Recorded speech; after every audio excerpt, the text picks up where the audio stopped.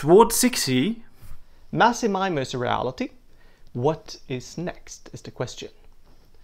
And what is Massive MIMO? Massive MIMO is the latest version of the cellular network technology in order to send data from base station to users. So the idea is that you divide the world into cells, and at each base station here you have multiple antennas, say M of them. And we call it massive number when M is 64 or larger. And we are using those antennas to serve multiple use at the same time and frequency within each cell. So for example, we might be supporting K users where K is greater or equal to 8. And then depending on the user load in the network, of course, this number of users will go up and down over the day. But the important thing is that we are supporting multiple users. And as you can see here, if you take the ratio M divided by K, then it's greater than 1. So this is also one of the main ideas with Massive MIMO. We have more antennas than we have users. And Massive MIMO is a technology that people have been talking about for quite a while. You can read particular about it in my book, Massive MIMO Networks. And why is this technology of importance in 5G? Well, the signal strength when you're transmitting from a point towards a user is rapidly decaying with the distance. So if the distance here is R from the transmitter to the phone, then at the distance of 1 meter, only 0.001% of the power will be received. And then at a 10 meter distance, it's 0.00001%. And these computations here are assuming a certain frequency range and that we have a line of sight between these ones. So we are essentially taking the distance. We are looking at the size of the receiver. We compare it with the surface area of a sphere having the same radius, and then that fraction of the area taken up by the receiver is the fraction of power that is received. So the important thing here is that this power is decaying very quickly, and in many cases when you're not in line of sight it decays even more quickly than this. So what are possible solutions in order to take care of something like this? Well, one option would be to make the receiver larger. So instead of having a mobile phone, everyone will walk around with a tablet. But that is not how you want to build the future user devices. There is rather a trend where things are shrinking in size. So another option is to have a directive transmission from the transmitter towards the user. So in order to achieve that, we are still spreading out power in all directions, but we are making sure that most of it is focused in particular directions.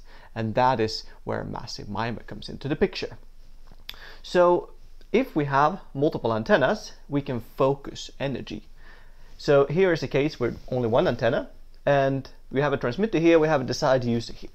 And then this heat map here is showing how much energy that you can observe at different locations. And in this case, the energy is spreading out equally, so this is looking like a circle.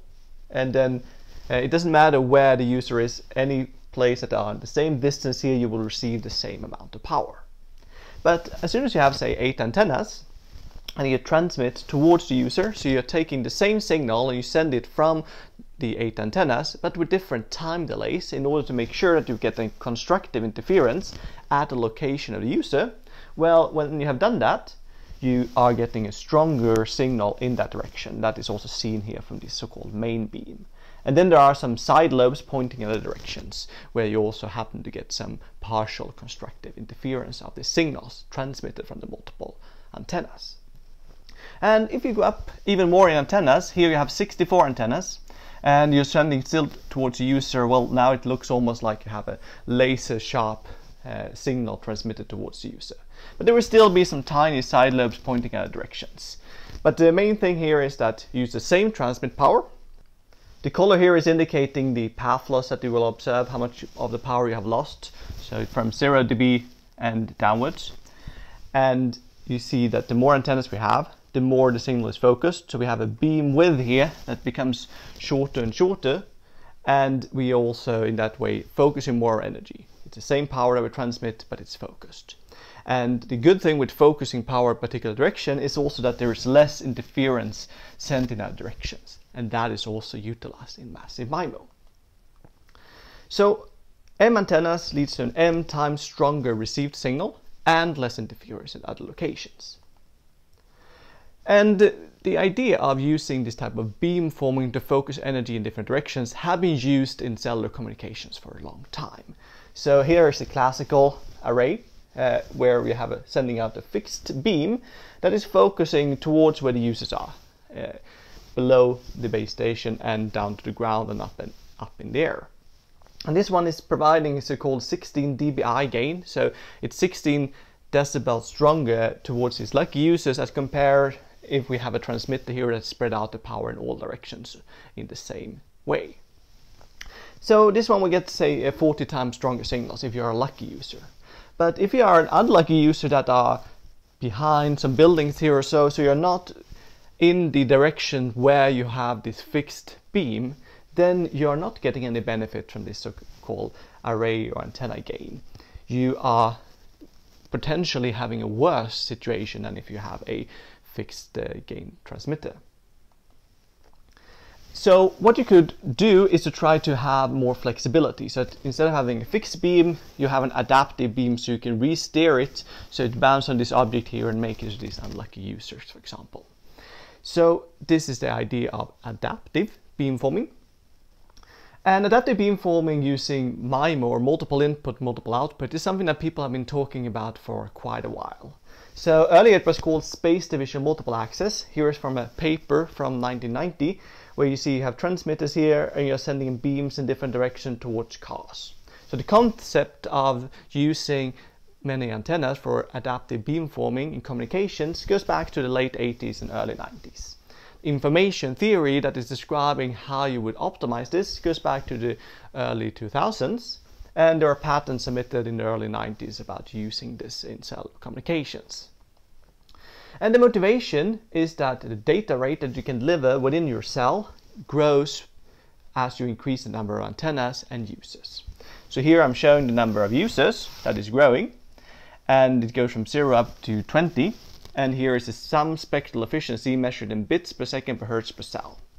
And we can see different lines for different cases, depending on how many antennas you have compared to the number of users. So here you have the same number of antennas and users, 2 times more antennas and users, 4 times, 8 times. So for 10 users here, you have 10 antennas, 20, 40, 80. And you see that even if all of these curves are growing with number of users, when you have many more antennas than users, you also see a bigger benefit of having multiple users and antennas in the system. So this is the motivation for why you are not only increasing the number of antennas as you add more users into the system, but you should increase them at a faster pace. So you have always, say, 4 or 8 times more antennas than you have users. And this was called space division multiple access in the beginning, then it was later known as multi-user MIMO, and today it's called massive MIMO. And it wasn't a success immediately. So there were a lot of MIMO experiments in the 90s and 2000s, and there were a few deployments, but no real commercial success. So here's a photo from Arraycom with 12 antennas put in a uniform circular array. And you can still find these things in Tokyo, for example.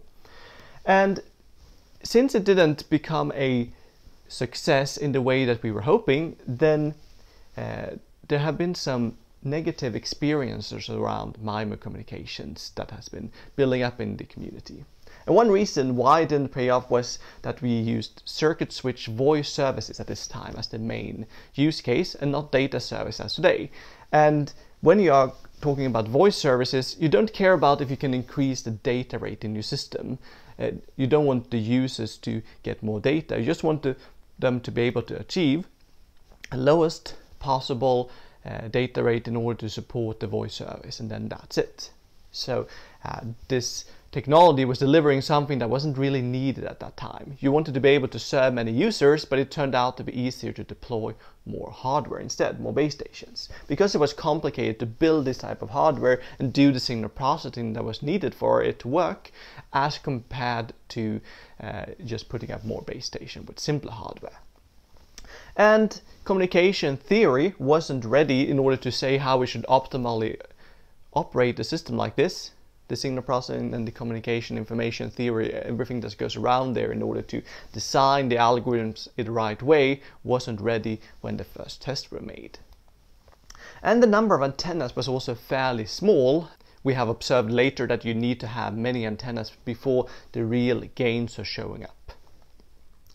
So actually in the last decade, the MIMO technology has really taken off. So we have been going from the case when we have one antenna.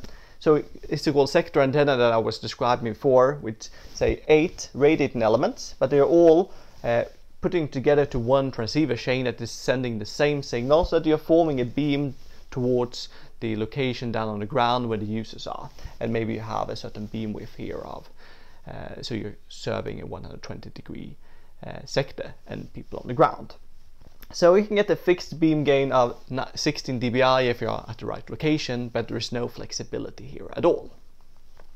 And then we have been evolving this to having 8 antennas, and what has happened then is that you take each column here, which is containing maybe 8 radiating elements, each of them have 7 dBi, and that is then giving you the 16 dBi. You take 4 columns of them, and then within each column you put dual polarized antennas. And in that way you are getting 64 radiating element, 32 per polarization, and in each column you can steer each of the different polarizations, but you have no access to all of different elements. So you have 64 radiating elements, but only 8 transceiver chains, 2 per column. And then you can form up to 8 orthogonal horizontal beams pointing in different directions, but you cannot vary them in the vertical domain.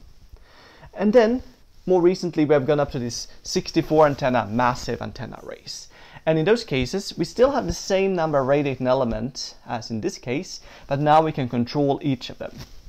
And that means that you need to have more cables going into this box, so you have 64 transceiver chains and 64 radiating elements. And in this case you can form up to 64 orthogonal 3D beams, because you can form them both horizontally and vertically. So what is important to remember here is that whenever we are talking about an antenna in massive MIMO literature, what we mean is an input to an array like this. And then that input might be mapped to one or multiple radiating elements, and you shouldn't count the number of radiating elements. That is just telling you what will be the antenna pattern of the particular antenna that we're considering. So antennas is the number of inputs. 1 here, 8 here, 64 here, and the form factor can still be the same in different cases here.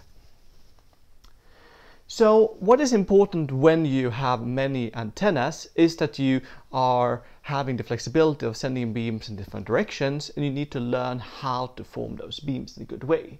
And one option, if you have M antennas in this array here, so multiple ones in each of these columns, is that you can send M different so-called pilot signals pointing in M orthogonal directions. And in that way you can let the user device here measure the signal that it receives for each of the beam, and then it can feed back an index and tell the base station I preferred, in this case, the red beam here. The good thing with that is that it's easy to implement from a signal processing and protocol perspective. So you only need to measure all these beams and then make a decision which one do I prefer, feed back an index, and then you operate using that beam. The problem is that if you have 64 antennas, you need to send 64 different beams, and if you go up even more antennas, this is growing proportional to the number of antennas. So it's not a scalable solution if you would like to have very large arrays. And for that reason, 5G isn't even supporting 64 beams yet.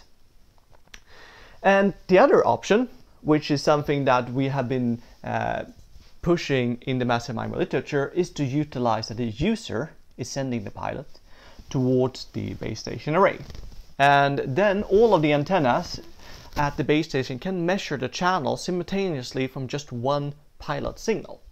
And this is ideal for adaptive beamforming, because then you can, with only one pilot signal, be able to measure the entire channel. You might still want to have a sequence of some length in order to push up the SNR, but this is something that is much better in terms of implementing system with a large number of antennas. The only problem is that this is only suitable for time division duplex or TDD, where you are first sending data in the uplink and then you switch to sending data in the downlink on the same frequency. in FDD, where you have the uplink and the downlink on different frequencies, you can do this in the uplink, but you need to do this in the downlink. So for that reason, people are mainly considering TDD bands in the future if you would like to have a large number of antennas. So what has happened when it comes to massive MIMO is that we have been going from some kind of science fiction idea to a mainstream technology that's been deployed within only 10 years of time. So this was MIMO in the 90s. It wasn't particularly competitive, so it didn't become a commercial success. And it was easier to deploy more base station than use this technology. You had a fairly small number of antennas. In this figure there were 12, but let's say we had around 8 antennas and 8 users in general. And it wasn't insufficient communication theory, so we didn't know how to operate this in the best possible way. And most bands that were used for wireless communication were FDD bands at that time. So for that reason, we could only use that grid of beam approach instead of the uplink pilot approach, even if this system was using the TD reciprocity approach. So a lot of skeptical voices built up and had some reasons behind their skepticism at this time. They said that it's too large and too expensive to use MIMO technology, too high complexity from a hardware and signal processing perspective, and there were no real practical gains when you actually put all the reality into the picture. But today it is a mainstream technology. So here you can see a Nokia 64 antenna massive MIMO radio, and you can compare it with traditional radio on the left hand side, and the size is not very large in difference. And for example, the US operator of Sprint, they claimed in May last year that they were deploying 1,000 massive MIMO base stations in 2019. I haven't followed up exactly on if they did that or not, but that's at least what they've been claiming, and they have been also using massive MIMO as a key selling point for their network. So here's a slide from the CTO of Sprint, John Saul, where he's actually using some of my pictures as well to describe how you go from a legacy macro cell system where you have base stations that cannot focus the signals very well, so you get strong signals in the center of the cells, but then towards the edges of the cell you have fairly low spectral efficiency. And then you go to a massive MIMO system where you can do adaptive beamforming in order to push up the performance on the edges of the cell as well. And they are saying that instead of having 20 megahertz of bandwidth that you need to separate between the users, they are now delivering it to all of the different users using different beams, while here you have to broadcast over the entire area. And they're saying you can use it for horizontal and vertical beamforming, so serve use in different horizontal directions and a different floor in the skyscraper. And when they put this into the real system, they had 8 antenna arrays from before, and they went up to 64. They saw immediately an 8 times network growth in capacity. They had better uplink coverage. They have cell edge performance that improved by 4 times, and they have 6 times better average throughput throughout the entire cell. So these are quite in line with what the literature on massive MIMO would also predict. Here is an example of how their array looked like. This is done at 2.5 gigahertz, and the size of the array is not particularly large. And this is John Saul, by the way. And what they have here is 64 antennas. It's actually 128 elements. So it's 8 by 8 and then 2 polarization in each of these green small boxes. And then they take 2 of the elements that are next to each other vertically, and they put them together into one antenna. So each of these 2 here is one antenna, and the blue behind is another antenna with another polarization, and then you do this all over the place. So you have 128 radiating element, but 64 antennas. And in terms of size, this is massive in numbers, but not in size. So here is the Ericsson Air 6468 64 antenna array for the 2.5 gigahertz band. It's a meter tall and half a meter wide, and 187 millimeters in thickness. It weighs 60 kilos. It has a carrier aggregation of 3 times 20 megahertz. You can use up to 60 megahertz, and it has a 40 watt output power per 20 megahertz band. And if you compare this with the traditional Cassegrain antenna, 16 dBi directivity, it's taller, but not as wide. So if you put them next to each other, you will potentially see that this one is thicker, but it also doesn't have the same height. So it's not obvious that this one will be larger than the other one. But there is a good reason why you have a wider array here and why you instead cut down on the vertical part. And that is that most uses that you have when you would like to serve them at the same time and frequency are separable in the horizontal domain rather than in the vertical domain. So here we are showing the classical array put on the rooftop. It has a down tilt a little bit, and then it has a half power beam width of say 5 degrees, so it's focusing the power downwards here. If you are below here, you're not in the main beam, but you also have a short distance, so it's not a big problem. You still have a strong signal. But then you have a half power beam width horizontally that is 60 degrees here, so you can serve people in 120 degree sector.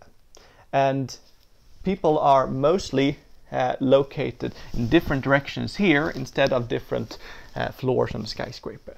So for that reason, what we aim at the massive MIMO is to be able to have much narrower beams in the horizontal domain. So does this massive MIMO systems that exist in reality perform in the way that we were predicting in theory? Well, here's a simulation study that we did on that using a state-of-the-art channel model. So we are putting up base station arrays in a city that is modeling New York. We put out users in different places, and then we are using arrays of different sizes, and we are measuring the channels using this channel model. So we have 16 cells, we have around 9 users per cell at the same time. We used a 3.5 GHz band, 20 MHz of bandwidth, 43 dBm per base station, so which is a typical number for the downlink power.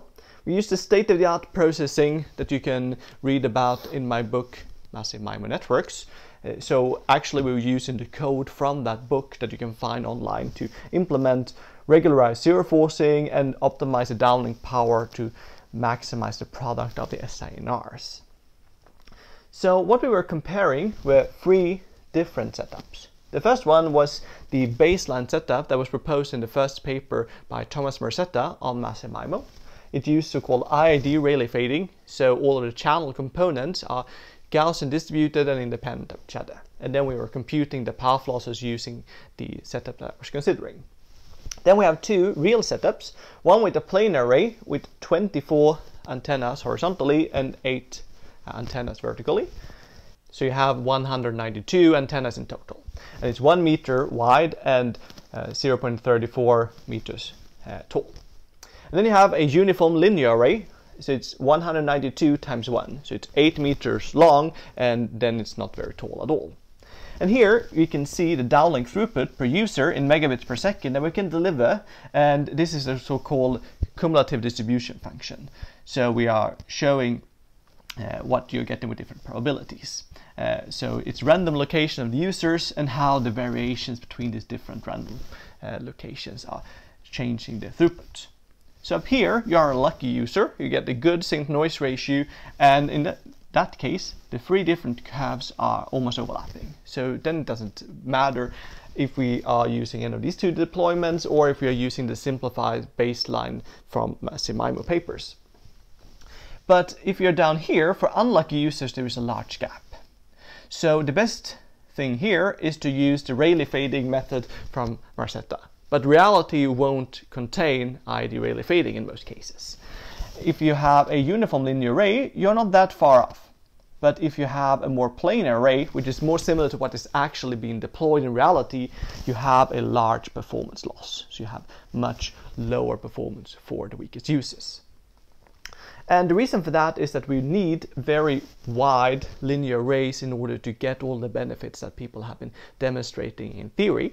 And that is not what is possible to deploy in the classical way of having base stations. Even if we are made them wider than traditionally, we are not going to have them 8 meters wide. So massive MIMO is not the end of the story when it comes to improving the cellular technology. We need to find new ways of deploying networks. Many open problems have been solved in the massive MIMO area in the last decade. So the algorithmic complexity that people were saying was off the chart, we have shown that it's basic matrix operations using FFTs and and that are being used. So it's not so hard to do the signal processing as we first were believing.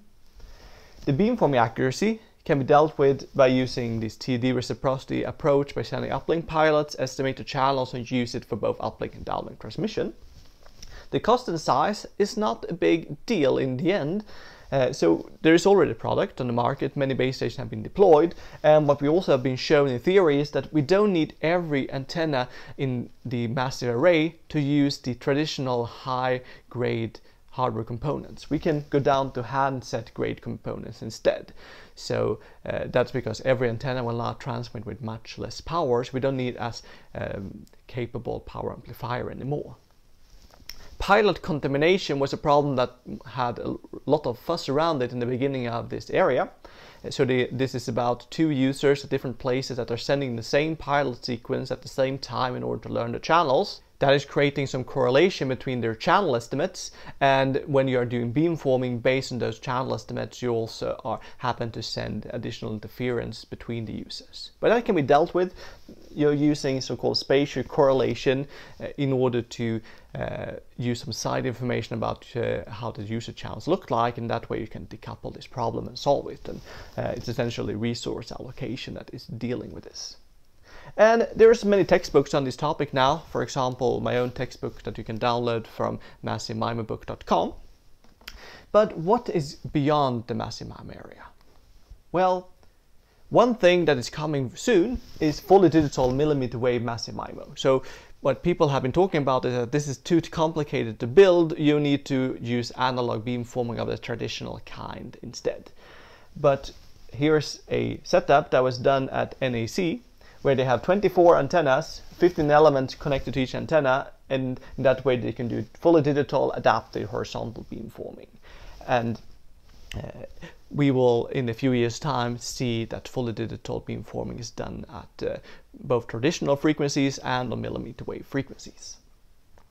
But what is more interesting to think about is the evolution over time, over the next 10 years or so. So 5G is a reality today in 2020, and we will see an evolution of 5G, and hopefully we can improve it to perform closer and closer to what we have been talking about in theory. In particular, what is done now is the simplest type of signal processing, and there is much more advanced signal processing already available in the literature that can be implemented over time, and the standards can also be improved in order to be able to use more and more advanced algorithms. But what is more important is to think about what goes beyond. And I think it's right now, during the next 5 years, where the basic research and inventions for beyond 5G systems will happen. And then the 6G standardization will start, and then we can also be more into the applications where 6G is going to be used for. So the question is, how can 5G be evolved? Which issues will exist that 5G cannot solve by just evolving the technology, and what is needed beyond 5G? And the first question is, what are the 6G applications? What are we going to use it for? And this is way too early to answer. We don't even know what the 5G applications are yet. And here's an example of that. 3G was introduced in 1998. And 6 years later, in 2004, OECD was writing their believed 3G applications. And it contains video calling, mobile e-commerce, location-based services, games and sports events, broadband internet, broadband video services. And this was in 2004. I would say that video calling took off in 2010 with FaceTime. And iPhone 3G started in 2008. That was when people was really using the internet in their phones. So that was 10 years or more after 3G. So whatever application were claimed to be 3G application turned out to be used 10 years later in 4G, for example. So my point is that all the papers that contain 6G applications are just speculations. Probably the 6G applications are going to be what we said was 5G applications, to some extent at least. So what we should focus on now is not what we're going to use 6G for, but which new technology component can improve things a lot. So here are some performance metrics that you can find in 6G Flagship's white paper from last year. So having higher peak data rate, lower radio latency, better battery life, more density in terms of number of devices per square meter or even cubic meter, and more traffic per square kilometer, and having extreme ultra-reliable systems, more energy efficiency and better positioning. All these things can be done by combining a more advanced technology in terms of hardware with better signal processing. We cannot, of course, do all of these things at the same time. We cannot build a system that is able to do all these extreme things. So we need to build a technology that can adapt itself depending on the use cases and move between different cases here. And we need to look now for really radical solutions. If we in theory can demonstrate a 10% gain, maybe those gains will disappear when we move to a practical setup. So we need to look for 10 times or 100 times improvements in order to reach something real in reality, something that is worth investing in. And it's way too early to talk about applications. So focus on one or multiple of these different metrics and see what can we do ideally to improve that metric. And then what it's going to be used for is something we need to figure out later. So what is next? Massive MIMO appeared in 2010. Thomas Mercetta's paper, Non-Cooperative Cellular Wireless with Unlimited Number of Base Station Antennas, was considered science fiction. You can't have an infinite number of antennas in a finite-sized world. But then it turns out that 10 years later, it's a commercial reality. And in the same way, we need to think about which science fictions-like technologies for communication applications can we think about in 2020, and which one will be reality in 2029. So here are 3 of my ideas about that. One is cell-free networks, where instead of having a world where you divide the world into cells and you are served by the base station in that cell, you are removing the cell boundaries and you have a lot of antennas and you let the user be served by a subset of those ones, the ideal selection of them, so that you are taking away the interference between different cells. Then we have the concept of intelligent reflecting surfaces, which are large MIMO-like surfaces where the signal that is incident on it is going to be reflected towards a particular user in the form of a beam. And this can be an almost passive type of surface. And finally, we have what I call extremely large aperture arrays, which are like massive MIMO, but very, very much larger. So more in line with what people have been talking about in the literature. And then we need to figure out new ways of deploying it, because if you only can fit small arrays on the rooftops, maybe we can put it on the face of a building or something like that. And then you can get extremely good resolution how you focus signals in space. So instead of sending a beam, you might be able to focus the signal in just a small ball around where the receiver is located. So these are 3 different future use cases that I believe a lot in. If you want to learn more, I recommend you to read our paper Massive MIMO Reality, What is Next? 5 Promising Research Directions for Antenna Arrays.